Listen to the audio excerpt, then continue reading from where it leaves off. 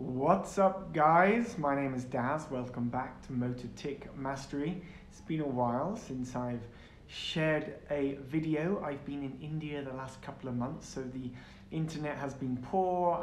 Not that that is an excuse. I would love to keep creating these videos, and so today I wanted to get back into my emails, and I have an email here from one of my students from the course asking me a really beautiful question, which I feel as if a lot of people are going to be able to relate to. So I will share my feedback to her, to you, and hopefully you'll pick up some goodness on your road of healing, letting go of this condition, motor tic, chronic tics, Tourette's, because the power really is in your mind and body. You have the potential to stop this condition. Just because it's neurological, it doesn't mean that you can't do anything about it, right? Just because you were born with a predisposition does not mean that you have to have it. And a lot of people who've had this condition for a long time have given up believing. But if you're watching this video, I want you to know that yes, it is possible. I have been through that journey, and now I share with you my perspective and how I went about doing it on this channel and through my online course. So I'm going to read out this email, and you should be able to get a gist of it fairly quickly. So I watch your videos, and you certainly do help me feel so much calmer and at peace. So I know your techniques work, but then what happens is as soon as I've finished watching your videos, or I stop my meditation or stop my yoga, or after I do a run, or whatever techniques I am putting into practice, they work at the time, but the stress of daily life continues. I have kids, I have dogs, I have a husband, I have a self-employed business, I'm driving around being taxing in a very busy city of Edinburgh. Everything just starts all over again.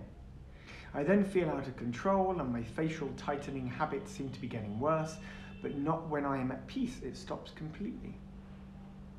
I hope this makes sense, but despite doing everything to keep myself in a state of peace and calmness, which I do manage to do, it all starts up again, and my face is so painful. I don't know how to keep this calm feeling long term. These facial tics in the form of eyelid tightening, nose scrunching, and cheek clenching only started a couple of months ago. I am 48. I recently was referred to a neurologist who diagnosed me with blepharospasm. I don't know this word actually, but this is now spreading into my other facial muscles. The bereavement therapist says it is years of suppressed stress now coming out physically in me.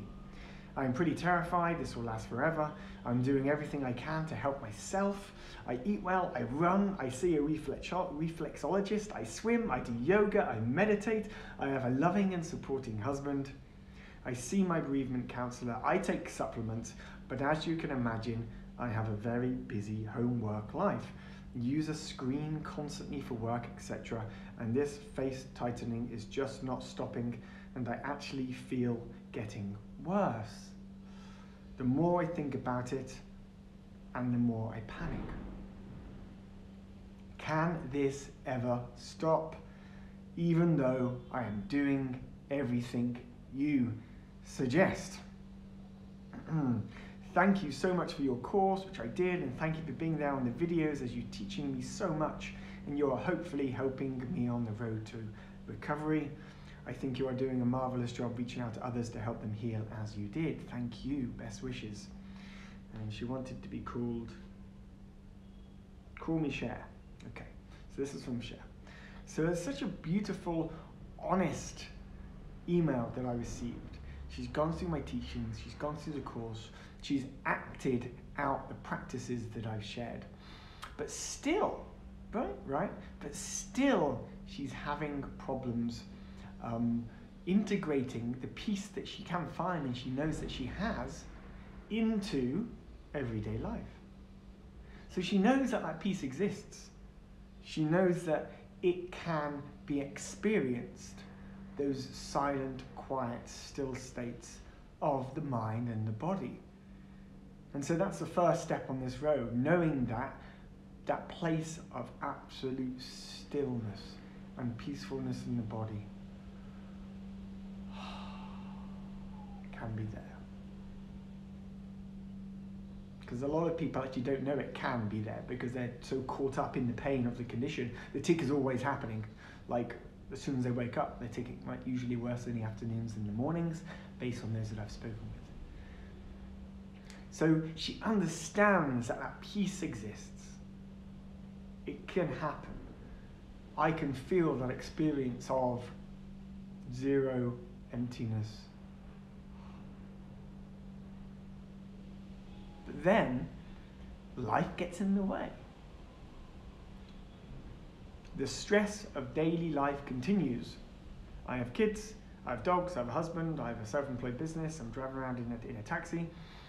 And so she's identifying her stressful triggers, right? Like, there's a lot of stuff going on in her life. Her life is stressful from the perspective that she is looking at it.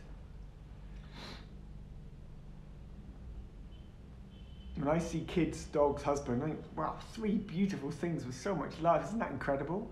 So the stress doesn't come from those things. It's not because I have dogs it's stressful. Because I have a husband it's stressful. It's not because I have kids it's stressful. It's because I choose to act in this world in a way which makes me stressed out. But it's not their fault. They're not making me stressed. It's something in the way that I am working and I'm choosing to interact with them and I'm choosing to go about planning my life and executing my day-to-day activities that's making me stressful or stressed. And then this stress is communicated to her through the body moving with the tics. It's the body moves to indicate that there is stress or there's stuff coming up, right? As the bereavement therapist said. It's like we push down so much stuff in this society and we don't know how to express ourselves and get stuff out. And so the body ticking is the first sign of, oh, there's something going on that I need to look at. So if you are living your life as you currently are, Cher, and you're still ticking, something needs to shift, right? Something still needs to shift. And what's the most important thing for you that needs to shift in your life?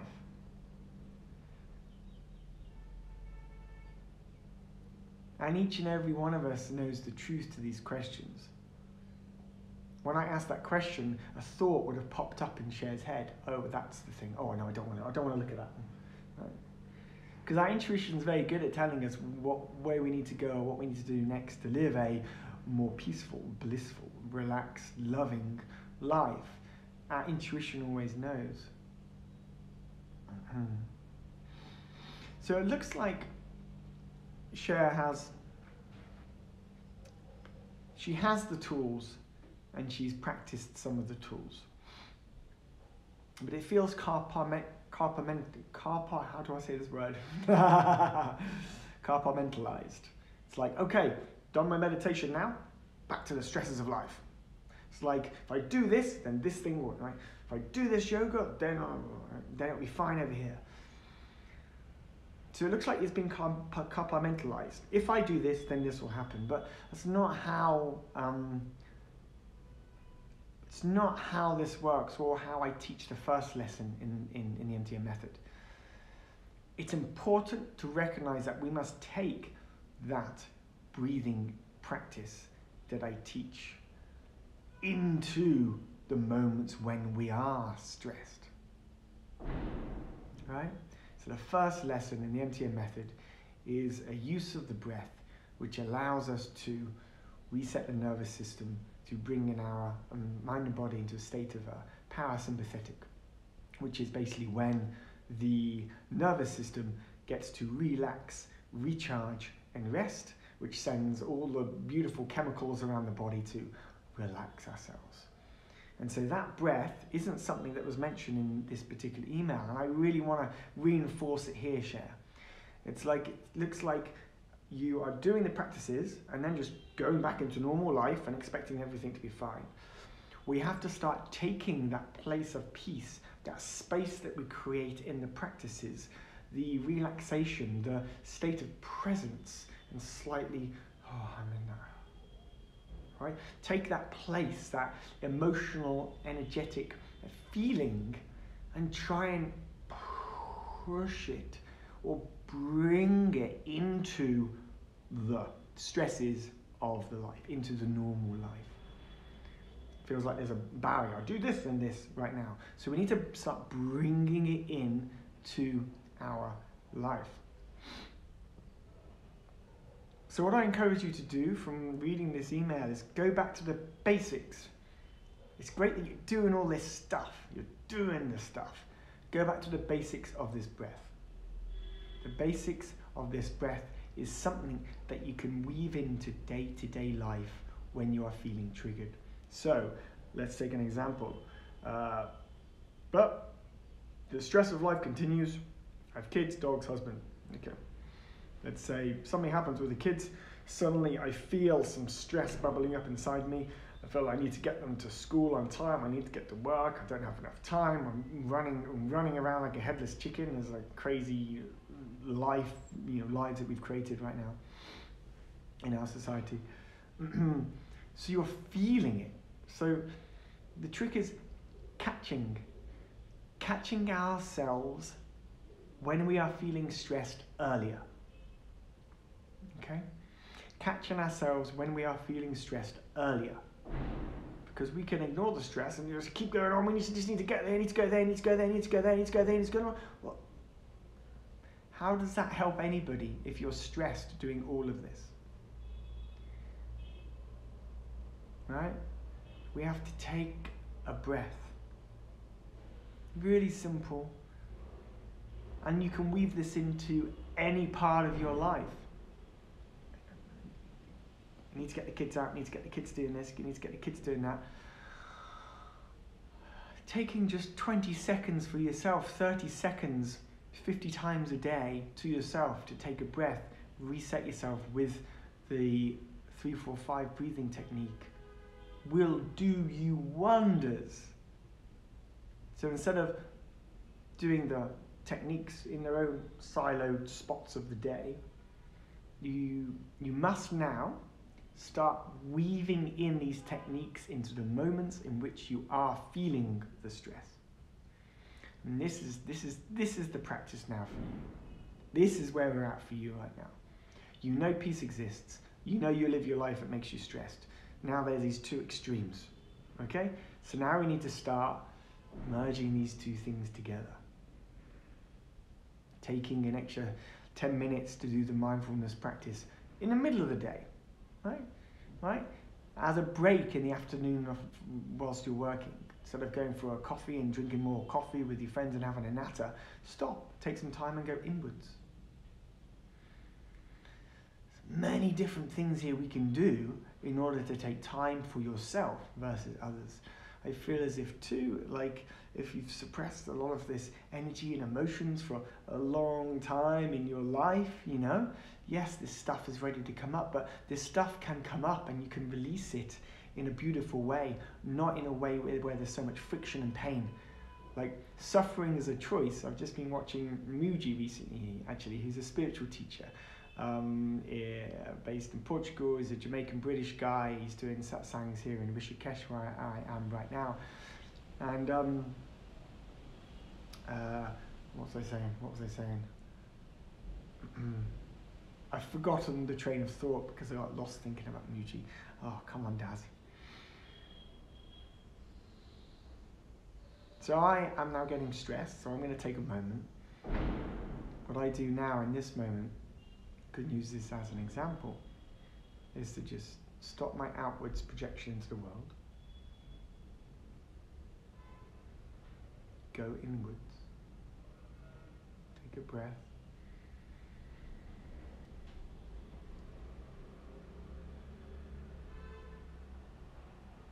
And then breathe out.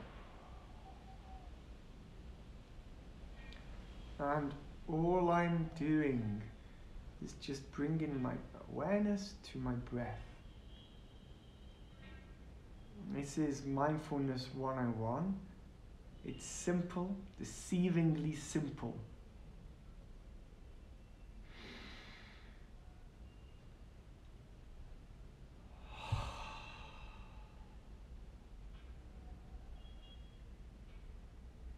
That is the only tool we need to stop stress. That and our ego to help us remember to do that when we're in the middle of getting stressed. And that's the difficult bit, right? So what you can do is you put yellow sticky notes up around, remind yourself to do it in those moments.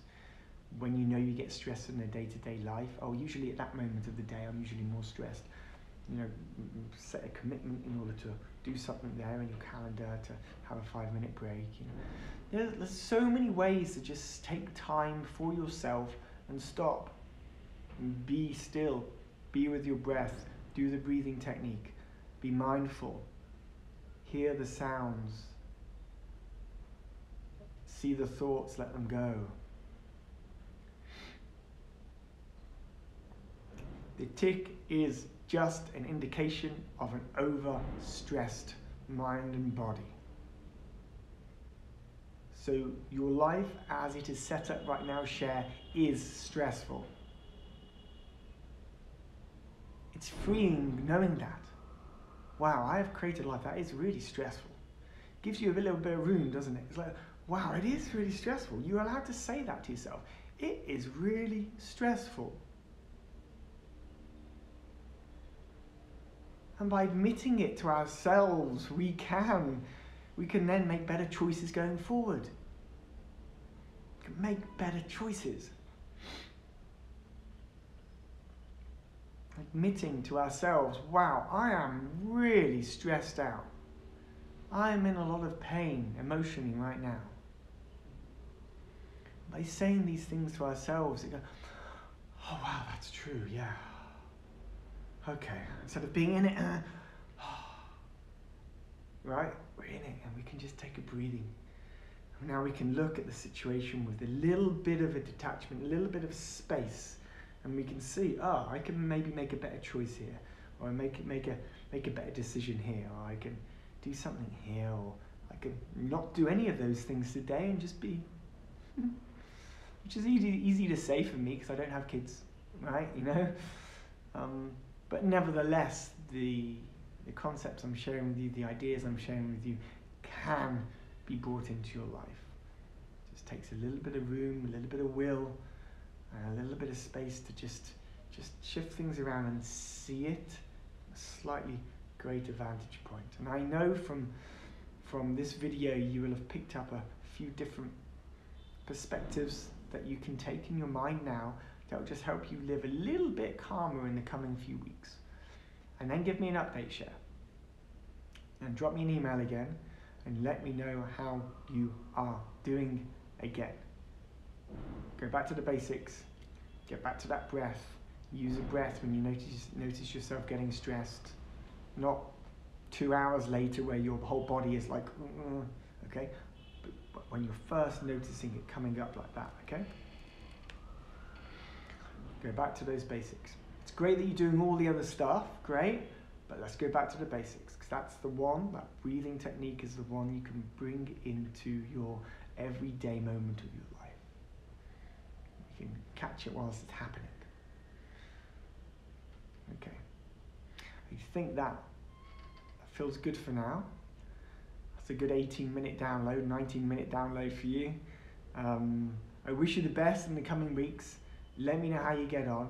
And those of you who are watching this video too, if you have any specific questions for me, or you have a situation or scenario that you would like to share with me, send me an email and I'll read it out and I'll use it as cannon fodder, in a sense, to help share some perspectives on mindfulness and beating this condition on this channel.